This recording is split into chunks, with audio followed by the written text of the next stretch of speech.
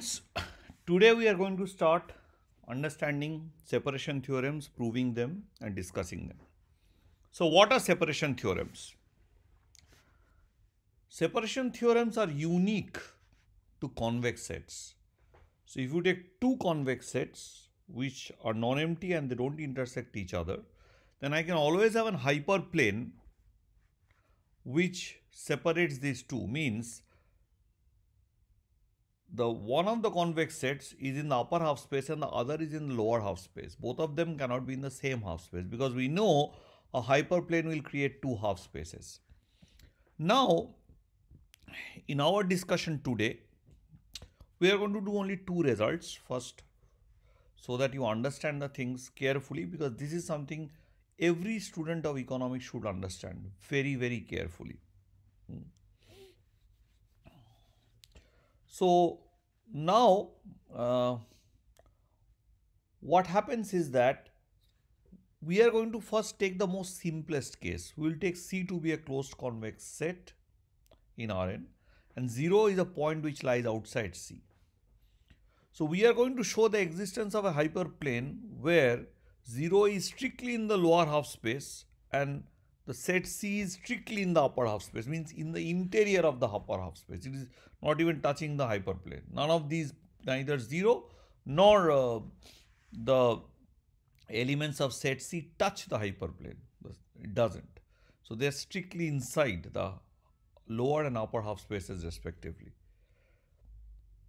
So what does it say is that if you have such a situation, then there must be a P which is non-zero and there must be an alpha which is greater than 0 such that this equation holds. So if I consider, means what is happening is that I can show the existence of a hyperplane H which is given as the set of collection of all x in Rn such that the inner product between P and x is equal to alpha. For such a hyperplane, the set C lies strictly inside the upper half space and the point 0 lies strictly in the lower half space.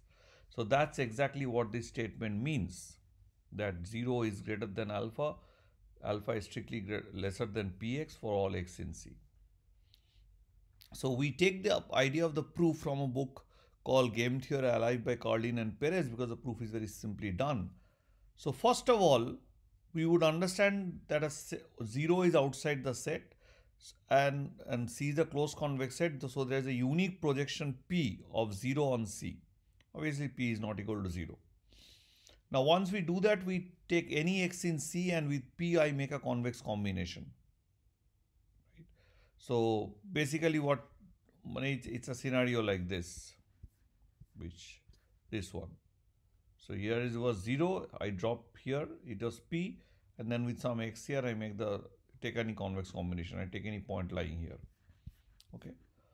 You know that in this case, the projection problem is nothing but solving minimizing norm of z square over all z belonging to C. So means since P minimizes such a function, such that square norm function, the norm P square must be less than this, where lambda is chosen strictly between 0 and 1, right? So when that happens, then I can expand it in this form using the known laws of inner product, rules of inner product. And once I do that, then I open up this square 1 minus lambda square, which will give me 1 minus 2 lambda into minus lambda square. So 1 P square would cancel with this P square, and minus 2 lambda P square will go this on the left hand side, remaining this thing is here. Now if I divide all the sides by lambda and pass through the limit as lambda tends to 0, then what I will get is this, because 2 and 2 will cancel off here and these parts will go to 0, while here 1 minus lambda will go to 1 because lambda is already taken off when you divide. So since now P is not equal to 0, obviously P is on the set C, the result can be proved simply by assuming that alpha is half of norm P square, which is strictly bigger than 0. So 0 is strictly less than alpha, which is half norm P square, which is again strictly less than, not 2P square, just norm P square, less than equal to Px. Please forgive me for this 2. This is not 2 here, it's just P square. Less than equal to px, which you know from this equation. So basically half of this thing is strictly less than this. Right. So if I take that at that alpha is strictly bigger than 0 but strictly less than this px for every x. So it doesn't matter what x that you have chosen in C, because the x was chosen arbitrarily, the theorem is proved. So this half norm p square is your alpha. That is, so px equal to half norm p square is the hyperplane equation. That is the set of all x's such that inner product between p and x should exactly equal to half norm p square. Right. So that kind of hyperplane actually strictly separates these 2 points, 0, the set, and the point. That is this is when we have all these inequalities strict, we call a strict separation as occurred. Now let us consider the scenario of not just a singleton set and another set which is non-singleton possibly, but two sets which are not singleton. So I have two sets. One is C1, which is a non-empty closed convex set, and C2, a non-empty convex but compact set. That is, it is both closed and bounded. Then I can again show that C1 and C2 lies in two different half spaces. That C1 lies in the upper half space and C2 lies in the lower half space, but strictly inside the upper half space and strictly inside the lower half space. Means a strict separation is possible, that I can show the existence of a P not equal to 0 and a beta element of R such that this equation, that inner product between P and Z for every Z in C2 must be strictly less than beta, and beta must be strictly less than Px. So I am looking at the hyperplane set of all x such that Px is equal to, or Py equal to beta. I am looking at that hyperplane. So any element of C2 is lying in the lower half space, any element of C1 is lying in the upper half space. So how do I do that?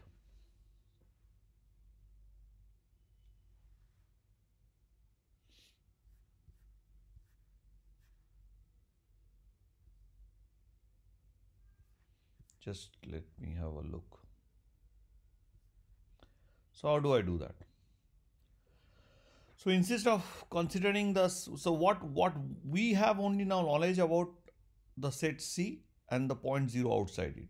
Now consider the set C1 minus C2, the difference of two convex sets, the Minkowski difference. It consists of all elements Z, which can be written as x minus y, vectorial difference, where x and y are elements of C1 and C2 respectively. Now 0 cannot be an element of C1 minus C2, because if 0 is element of C1 and C2, there is an element of C1 and an element of C2 such that 0 is equal to the difference of those two elements.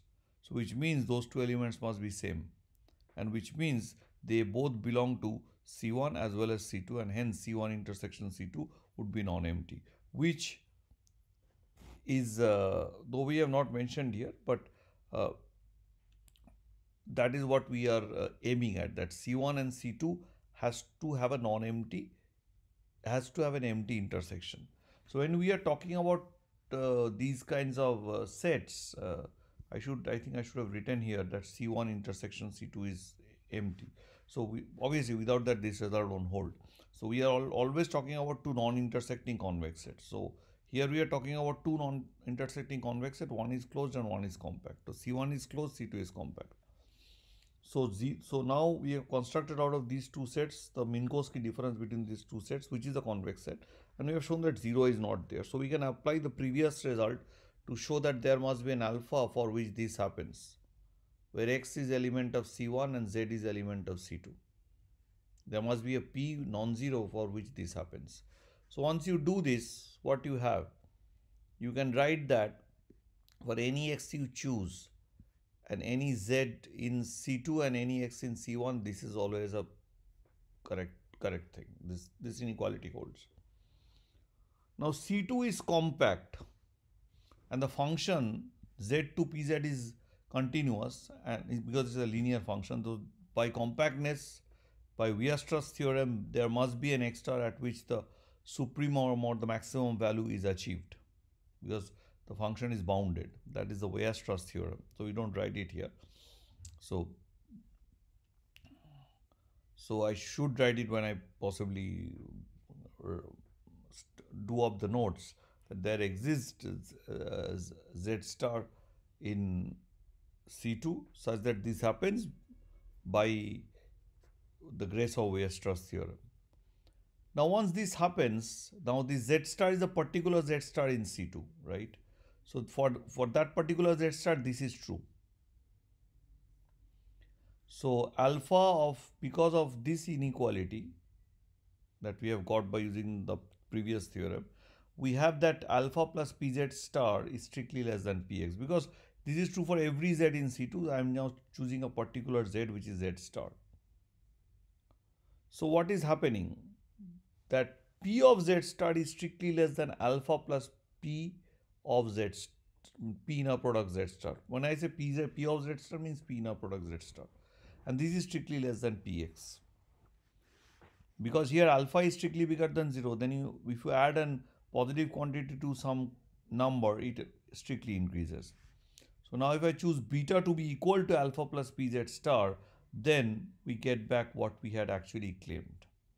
So now this is the idea of strict separation. You can look at the problem as we go, that I'm just trying to say that, okay, if I don't have 0 outside set C but some x outside set C, can you write a separation theorem? So what you have to remodify the first theorem that you learned into the case where outside we don't have 0 but we have some x. So again you have to convert it into the first problem in the form of 0 element of C minus x, 0 not element of C minus x.